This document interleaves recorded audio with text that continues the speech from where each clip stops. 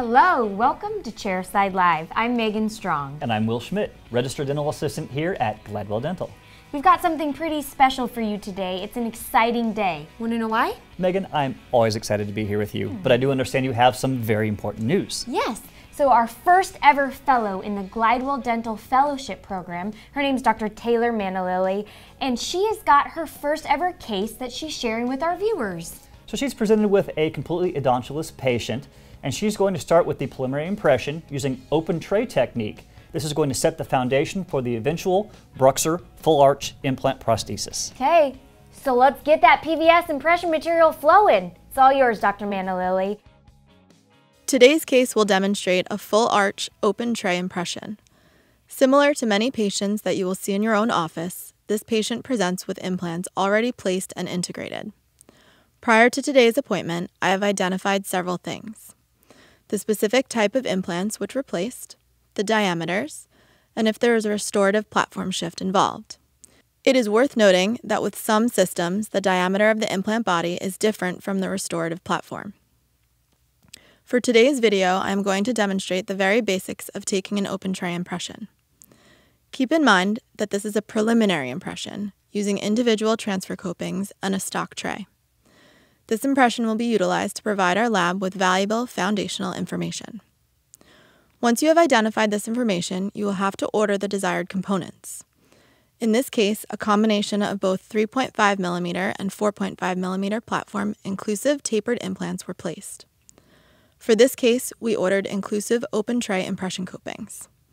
Here you can see that this item comes with several components: a laboratory guide pin, which has less threads and is longer, making it easy for the technician to utilize in the lab; an impression guide pin, which has more threads and is shorter, making it easier to utilize intraorally; a plastic blockout sleeve. This is placed over the guide pin to allow for clean and easy identification of the copings throughout the impression. The plastic component can easily be cut to the appropriate height. A transfer coping. This coping has an engaging component that allows you to capture the timing of the internal connection. Now that we have identified the components, let's take our impression. The first step is removing the healing abutments and inserting our impression copings. As we remove each healing abutment, the soft tissue will start to collapse, which can be uncomfortable for the patient. To avoid collapse of the soft tissue, as each healing abutment is removed, I immediately replace it with an impression coping. I like to take radiographs for confirmation that the copings are fully seated and not caught on the soft tissue. Radiographically, you are looking to see that the impression coping is flush with the implant platform. Once all the copings are confirmed, I then make adjustments to the stock tray. I like to mark the tray directly in the mouth to identify the location of the copings. Utilizing a coarse-cut carbide burr, I then perforate holes into the tray accordingly. There are trays on the market that have pop-out sections for your convenience if you do not want to go through the trouble of cutting holes in one of your stock trays. Here you can see that the plastic blockout sleeves were each cut to the appropriate size and placed over the guide pins. I always try the tray in at this point to verify that the transfer copings are correctly aligned with the holes in the tray. I make sure that I know my path of insertion, which I have marked here with a black line. The last thing you want is for one of your transfer copings to not pop through the tray and get lost in the impression material. Once I verify that there is enough room around each coping, I like to place a soft wax on top of the holes I just created. Here I am using blue periphery wax. This will keep my impression material in the tray, making locating the guide pins during the impression much easier.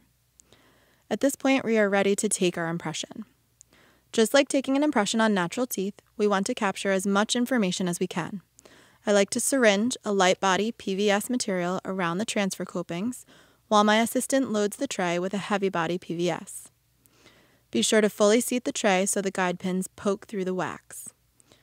Before the PVS fully sets, be sure you can identify the top of each transfer coping.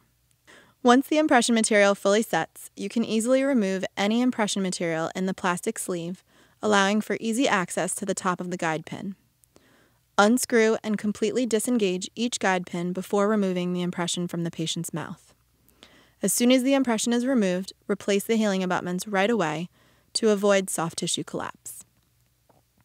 At this point, the guide pins will have to be inserted back into the impression or sent back to the lab, where they will be used to attach the analog component prior to the impression being poured. This is an example of how to attach an analog to the impression coping. The analogs are ordered separately and can be attached using either of the provided guide pins. If you do not wish to attach the analogs yourself, make sure that you send the guide pins along with your impression to the lab. Thank you for joining us. Back to you, Megan and Will. Well, thank you so much for that, Dr. Manalili. You are a great addition to the Glidewell family, and we are very excited to see the rest of this case in action. We are.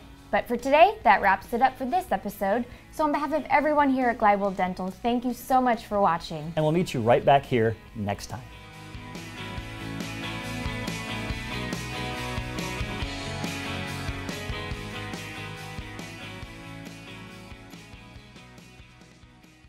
So let's get that PVS impression material flowing.